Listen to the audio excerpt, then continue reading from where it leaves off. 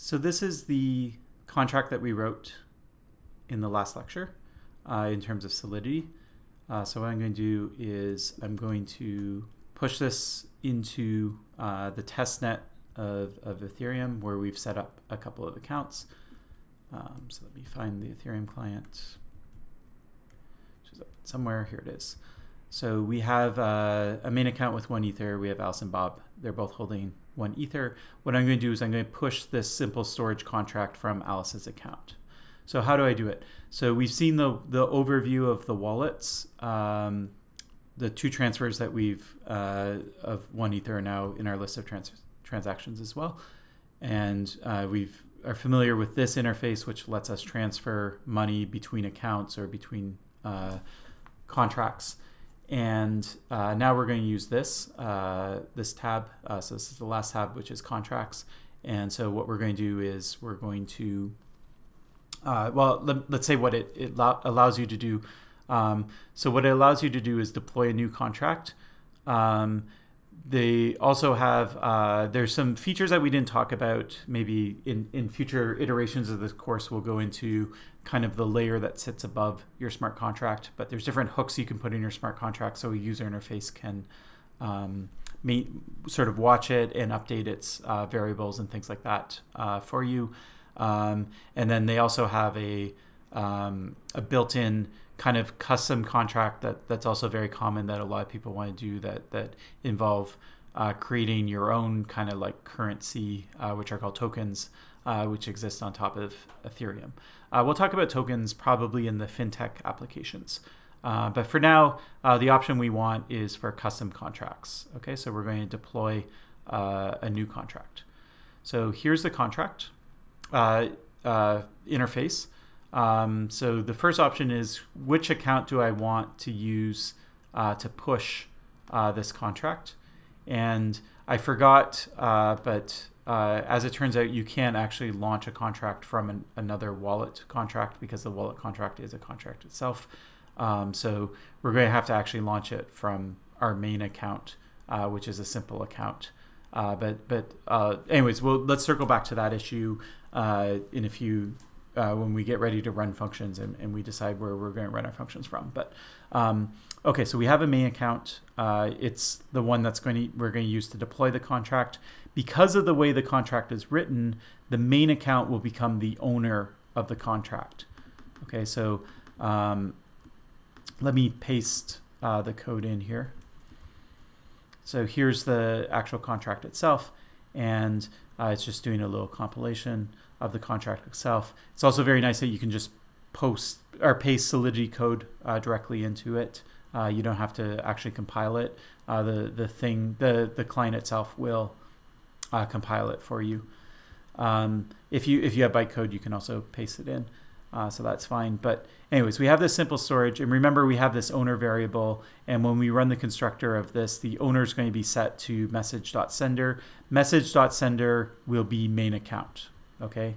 Or specifically message.sender will be B803, this particular address, okay? So this is the address that's going to get stored in that variable, which is called owner.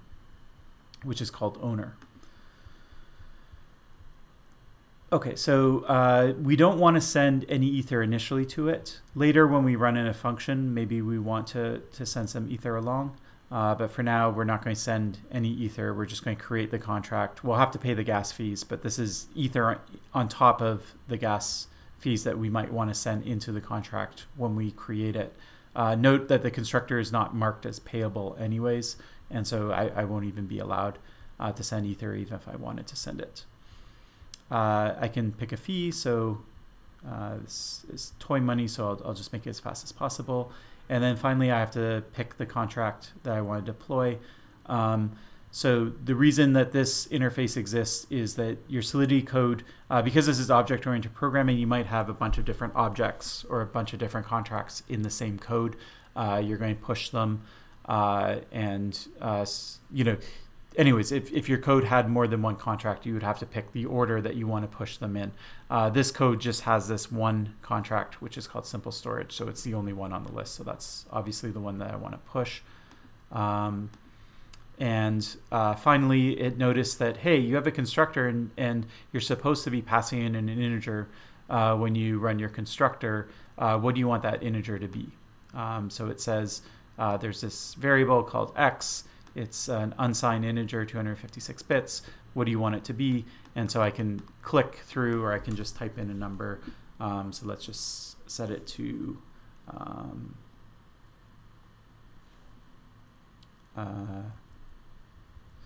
like that. And okay, so now I'm ready to deploy. So I'll deploy it, and I'll find the phantom window, which is over here. So this just reminds you you're about to move no ether to this contract, but you are running a function. The function is actually the create a contract function, or the constructor for a contract. When I ran it locally on my computer and I counted up how many bytecodes it took me to push this was the amount of gas that it was going to consume. I might want to stake a little more just in case it ends up taking more on the network. And then I have to say how much ether I'm willing to pay per unit of gas, or per unit of computation. And so I'm going to leave these all as the default. I assume my client knows how to set these values well. And I will just type in my password, and I'll click send.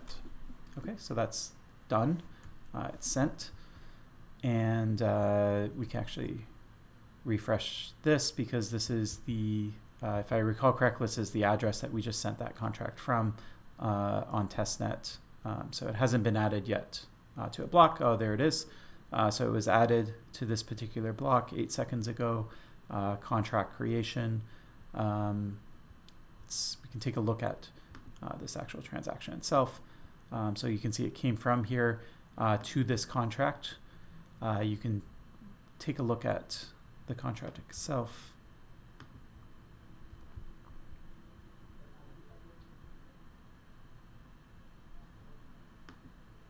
So the contract itself, Simple Storage, it now lives at its own address. Okay, so Simple Storage now has this particular address. So let me maybe just draw this out so that we have a proper mental model of what's going on.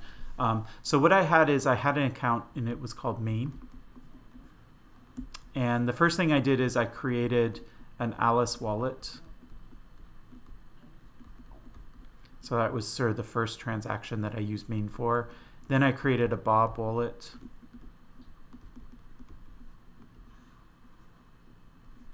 Then what I did is I created a, well, first off, I transferred funds. So the next thing I did is I took 1 ether and sent it into Alice's wallet. I sent 1 ether into Bob's wallet. Okay, and then what I just did most recently is I created the Simple Storage contract. When I did it, I did set that integer. And yeah, okay. And then Simple Storage has its own address now. Okay, so all of these blue blobs have an address. So there's an address where Simple Storage contract lives. Alice's wallet lives at an address. Bob's wallet lives at an address. And all of these came from main, which is also at an address. Okay, so what I'm looking at now in Block Explorer is the address of the Simple Storage contract itself. Okay, so the address in here happens to be 9 DDC. I'll just put 9 DDC, etc. You at home, you know, watching this, you can even look up these transactions yourself because this is actually pushed to testnet, and so you have access to testnet as well. So if you pause the video and make a copy and paste of this, you can take a look at it itself. Okay. So anyways, this is the actual creation of this contract. It will show you different things. So this is what the bytecode ended up looking like. So it's pretty small. This was the thing I passed into the constructor. It doesn't know anything about this contract because we wrote it ourselves. So it's not going to show us the source code. You'd have to decompile this to figure out what the source code is.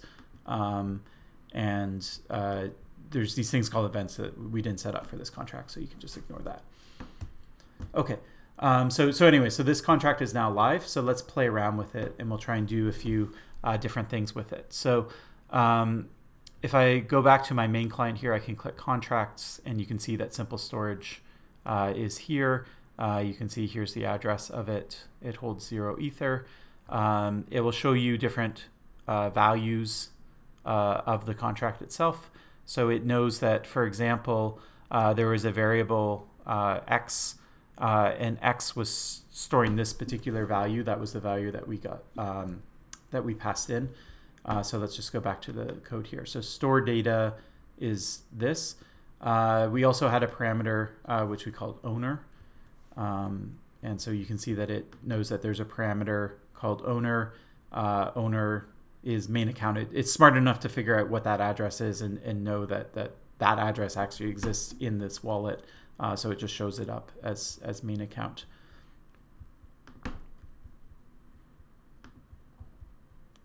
And there's a few other things. For example, it knows that we set a getter function.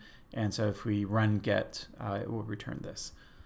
Okay, so now what we want to do is, what I want to do is I want to write to the contract, meaning I want to run a function on it.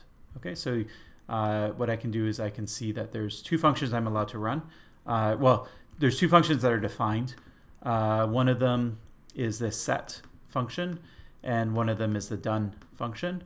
Both of them have modifiers. So the set function says the owner can run it for free. Otherwise, you're going to have to pay. You're going to have to pay in Ether basically in order to run this function. Okay, and then done is a function that only the owner can run, and then it sort of destructs the contract. Okay, so let's start by just running set by the owner itself, so the owner doesn't have to pay anything, and then we'll play around with the other options. Okay, so what I'm going to do is I'm going to click set. Now I get to choose which what I want to change this variable to. So let's just change it to 1, 2, 3, 4. Who is it that's going to send this account? So now functions can be run from both wallet contracts and from just normal accounts in Ether.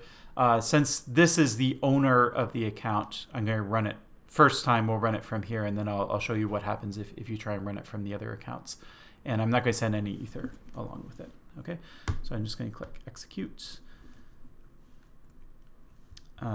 Then we have all the same types of things: how much gas it thinks it's going to cost, how much I'm going to pledge over and above the amount of gas, how much Ether I'm going to pay per unit of gas, that type of thing. So send the transaction. And so anyways, this got sent. And now we just have to wait for it. We can take a look on the Block Explorer website and see if we see this transaction show up. So what I'm doing is, you can't see me pressing the button, but I'm refreshing this website looking to see when this transaction is going to get added to a block.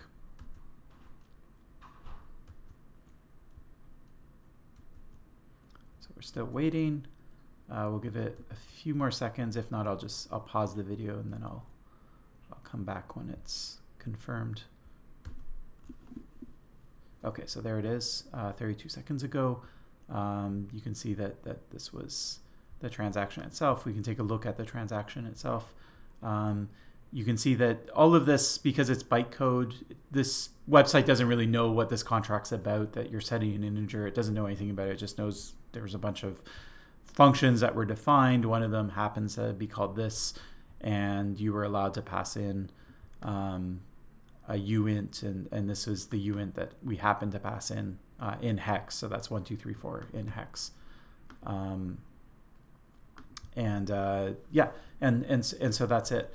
I'll note that sometimes people get excited about Ethereum and seeing a demo of Ethereum, but it's actually really boring. It's kind of like working with an Excel file sheet or a database or something like that. Like you just sort of pass in integers and then, oh yeah, look, like that integer actually changed. But anyways, hopefully because you know what all the things that are going on behind the scenes, that this is a little more impressive to you. But anyways, you can see that this number did update. So now this number is 1234. So that operation was successful. Okay. Now the next thing we're going to do is we're going to try and run set again. So this time I'm going to put it to, let's do 1024. And this time I'm going to run it from somebody who's not allowed to run this function unless if they pay. And I'm not going to pay. So what we're doing is, if we look at the source code, I'm running this set function. There's this modifier we define called paid. In this case, message.sender equals owner will not be true. That will be a false statement. And I'm not going to send any money along with it. And so this will also end up being a false statement. Okay, and so now you might think, well, this function won't run. No, that's not true. So we have to have the right mental model here. This function will still run. Set will run. It's just going to hit this line of code, and then it's going to throw an exception and return. Okay, so the require will not be true. It will throw an exception and it will revert. But it did run. Okay, so we did start walking through the code. It just didn't run to completion. Okay, and so the amount of gas that we pay and all of those types of things will still be exactly the same. Okay, so let's just try this.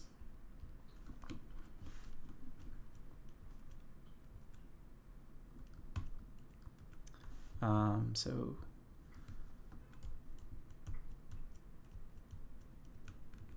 I'm looking for the pop-up window that has all the details of the transactions. I've not seen it.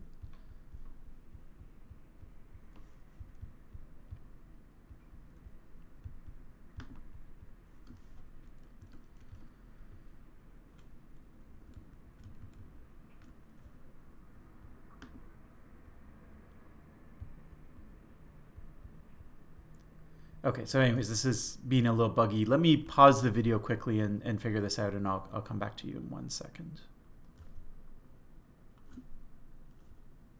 So I made some adjustments to make this work. So it turns out that when you invoke functions from wallets, there's some issues with it. I won't go into the details of it, but what I've done very quickly is set up just a basic account, a basic external account called Bob. I put 2 of the ether in it, and then we still have our main account, which just has a little tiny bit of ether that's in it. Okay, so let's go back to the contract, which is here, called simple storage, and we'll do what we were going to do before. So I'm going to run the set function. I'll try and set it to 1024, and I'm going to do it from this external simple contract, simple account called Bob. And Bob is not the owner of the contract. So main account is still the owner of this particular contract. We can see it because there's a field here called owner, and you can see that main account is the owner there. Currently the digit is 1234. And so I'm going to try and set it to 1024, but I'm not going to pay. Okay. And so as we mentioned before, that's going to get caught by this modifier. I'm not the owner and I didn't pay this amount. And so this should not work, but let's try it anyways.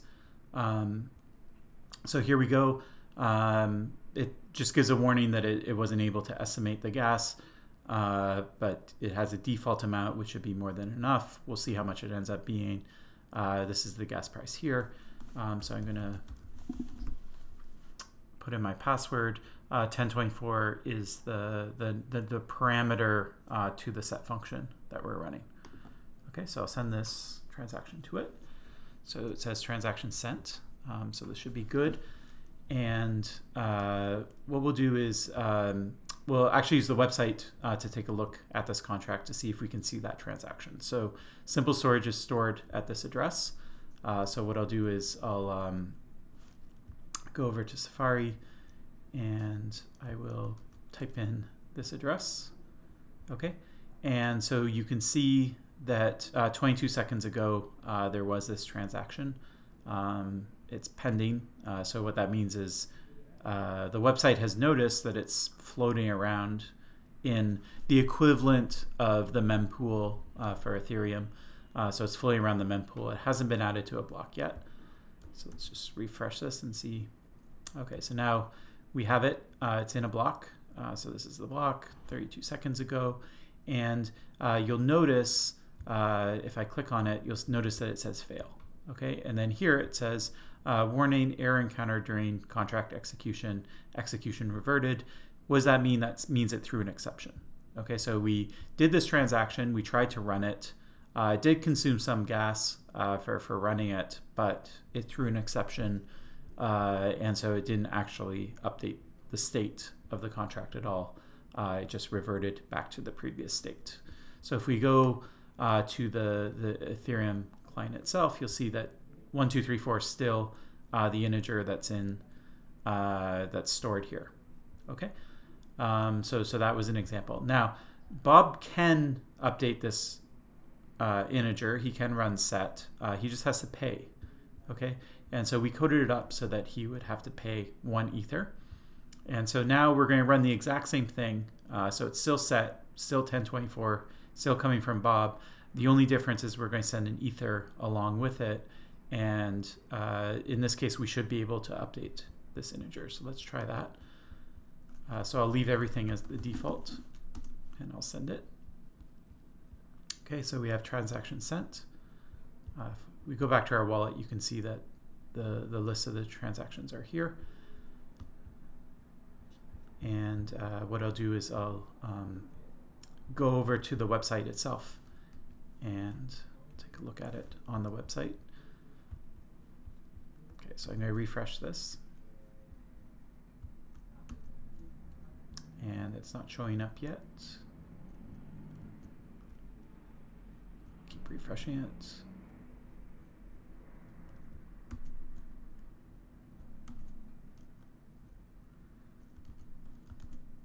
Flip back to Ethereum. You can see that 1024 is here, so my client is thinking that that integer did change. You can go back here and check. And so I see 4 out of 12 confirmations here, so this was actually confirmed. Another thing, and this is a really key point, is notice that Bob and the main account, the balance has changed. Okay. I don't know if you remember it, but before Bob had 1.95 ether and the main account had 0.05. So what happened here? Well, Bob ran it, he paid 1 ether to change that integer. The integer actually changed, and the way that we coded it up, if you recall, whatever the value was that came in, that was transferred straight back to the person who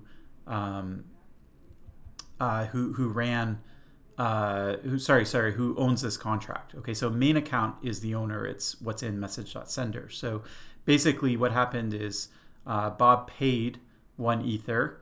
So he satisfied this condition. So it didn't throw an exception. It started running the set function, stored data updated to the new integer. Then we took the amount of money that was passed in, which is message.value, and we transferred that amount of money to the owner. Now, the way we set it up, we also had this helper variable called value, which we stored what message.value is.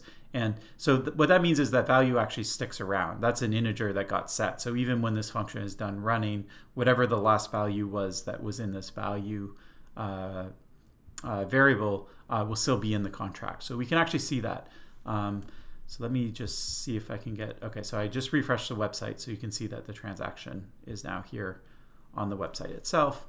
And if we go back to the actual contract here, this is basically going to be confirmed any second now. I'll go to the contract itself. And so what we can see is that the stored data is 1024. We can see that value, so value here is that helper variable. Okay, so value is currently holding the last thing that it held, which was message.value, which is 1 ether.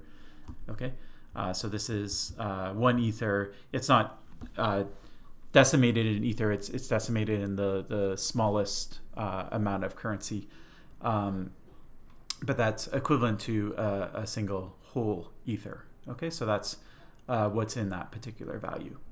And what we see here in terms of the accounts is that that ether was transferred from Bob to the main account. Okay, so let me just draw out what happened just to summarize it, and then we'll kind of conclude our demo.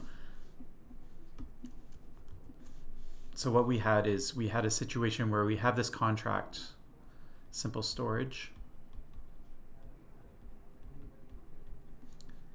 and it had some internal state, and it was set to some number. I forget. I think it was 1, 2, 3, 4. This lives at a certain address, 9DDC. Okay, and what happened is we had two people that are sort of involved. So there's Bob sitting here, and then there was also the owner of the contract. And so the owner was established when this contract was first put on the blockchain. Okay, so the owner isn't necessarily around.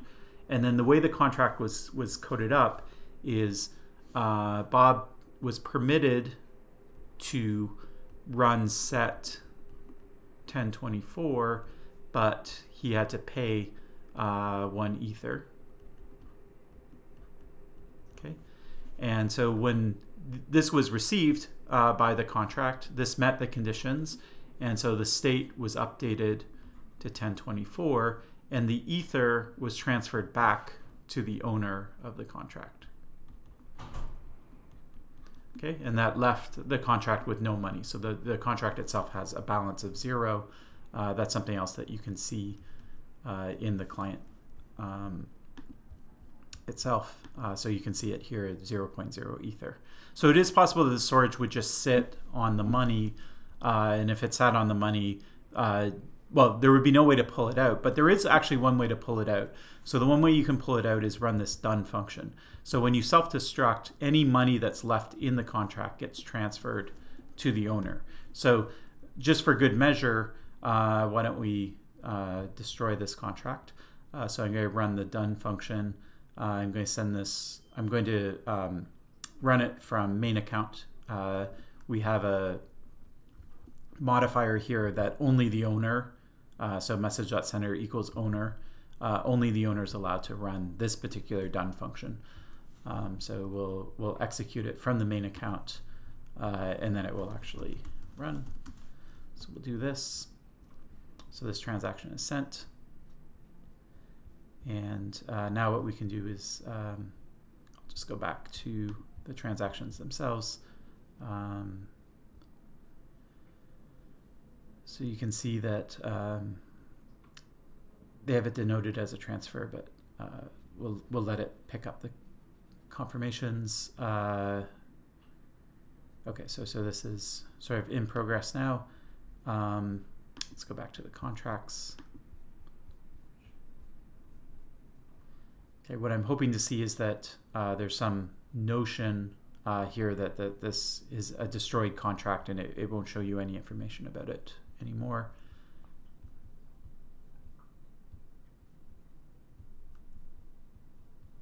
I think we might have to wait for it to confirm, or maybe my mental model of how the wallet behaves is different than what it does. Let's quickly check the website since we have it open as well. So we'll see if we see that self-destruct being run. So I see it here.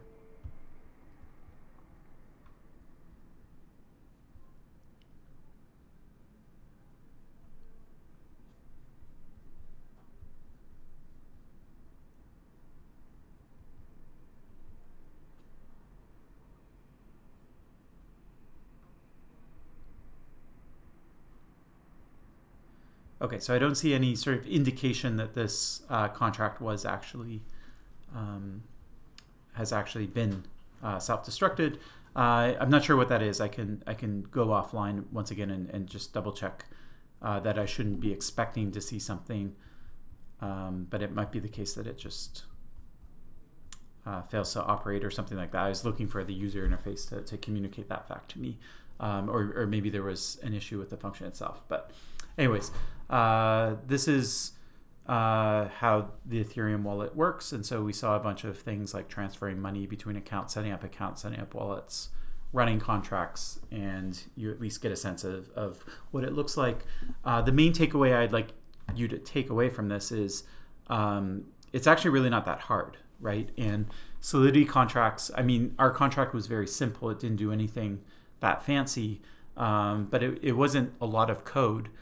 to write. It was a relatively simple contract. And you can actually push this. I mean, we pushed it in this case to testnet, but there's no reason why we couldn't have pushed this to the mainnet, and it couldn't be a main contract that's just running on mainnet, meaning that anybody can start interacting with it. So if you have some idea for what a decentralized app or a smart contract should look like that you think other people would be interested in using, the barrier to entry is really, really low. You basically just write a little bit of code. You can just use the basic Ethereum wallet software, and you can actually push real code. And if your contract happens to collect money, and maybe it's in the form of fees or that type of thing, then you can actually make real money. Ether has a real monetary value. It has an exchange rate with Canadian dollar or with the US dollar. And so the barrier to entry for this system is really super low. So hopefully you find that enticing. And if not, at least hopefully just a little bit interesting.